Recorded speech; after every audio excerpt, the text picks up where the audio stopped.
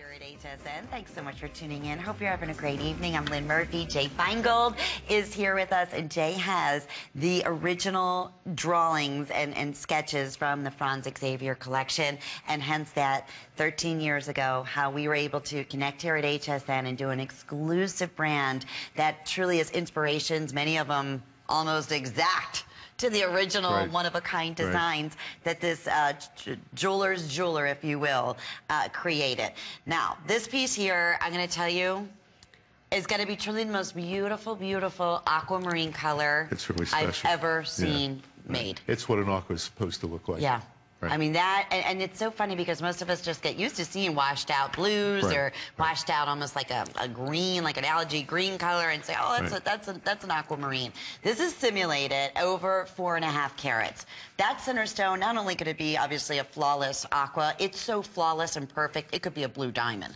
I'm telling you, in a lighter color, it could you be. know. It could be. That's how brilliant and fiery that center stone is. But let's go through the magic here once again and talk about, look at the baguettes that are channel set, all the attention, the detail. We showed this one time. Over 100 of these, just like that, were pre-selected. And for good reason. Are you kidding? For $59.95, just the metal all done in the sterling silver. We also have it available in 2 flex pays. Right now, I do have sizes 5 through size 10. Okay, but I can't promise that for very long. Right. Even from the angle you're holding it, Jay, it looks like it's apatite or teal. I mean, it's just, it's color changing. Yep.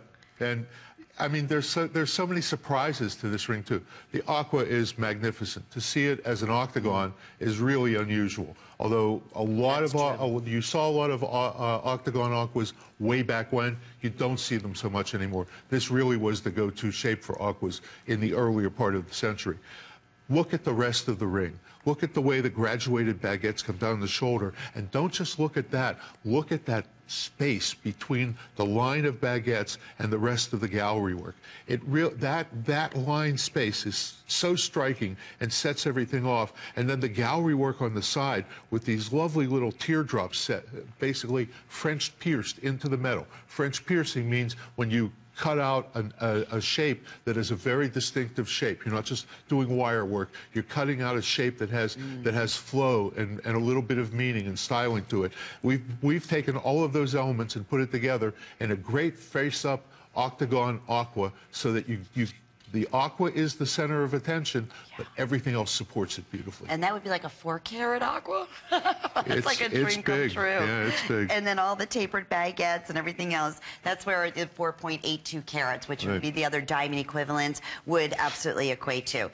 This ring is going to be an instant customer pick. This ring I cannot keep my eyes off of because of that incredible color and the changing and the fire, the changing of the blues from teal to Caribbean to Swiss to even like a deep London from the angle I was looking at the way you're holding it, you Jay. can't get London to do this. This is more like apatite, I think. Yeah, you know what? I have to agree with you. In any color, I mean, there's something about aqua and blues in general. I mean, universally, it's the #1 most popular chosen colored stone, gemstone, and color, for that matter, in the entire world. When you talk about this blue. So in my opinion, why not have every shade of blue, if you're able to do it, in a simulated stone? And this one is absolutely that, because you have the absolute that are pulling through with the baguettes and the round cut stones that are really bringing that much more light into it to show off the extreme fire. But this is just a splendid statement of luxury and taste. And would you say more like an Edwardian type of timepiece and tradition? Well, it is because it's a platinum look, because you've got the white look with all the stones set in the inside, and the French piercing is more of an Edwardian look because they were really, that was when they were experimenting with platinum. But this is just so amazing with these baguettes and that center stone.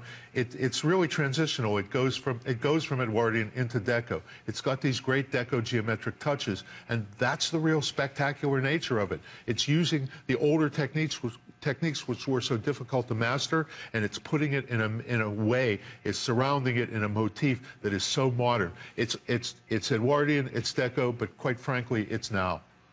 I'm telling you, this is better than any colored topaz I've ever seen. Right. I'm not kidding. Right. If you are, and I'm saying that only because, topaz is also an alternative birthstone to November.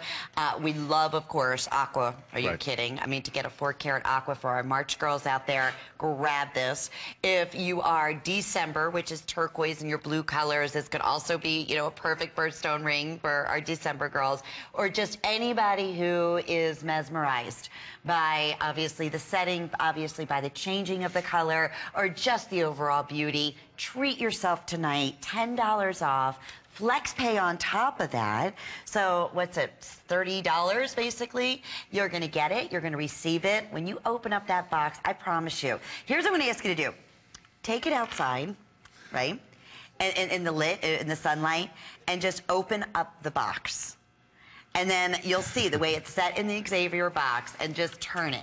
You don't even take it out. Just turn it in the box and see if it's not one of the most beautiful, beautiful, beautiful blues, beautiful settings that you have ever seen. I promise you, it's going to be. And you can hear the passion in my voice. And this, I wouldn't say with every single one, but it's the only one of this nature that we've ever done in aqua in the Xavier collection. And he was mainly...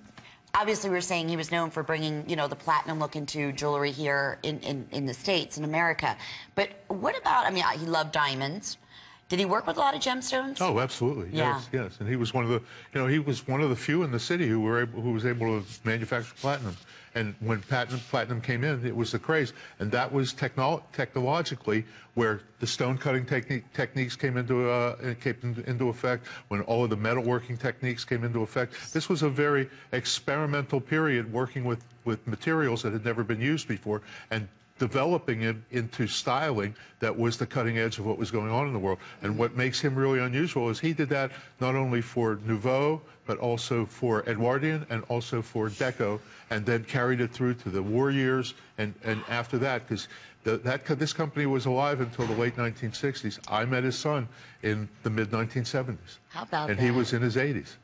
His son. Right. At that time. Right. And now his son, did he follow in the same footsteps? Two sons.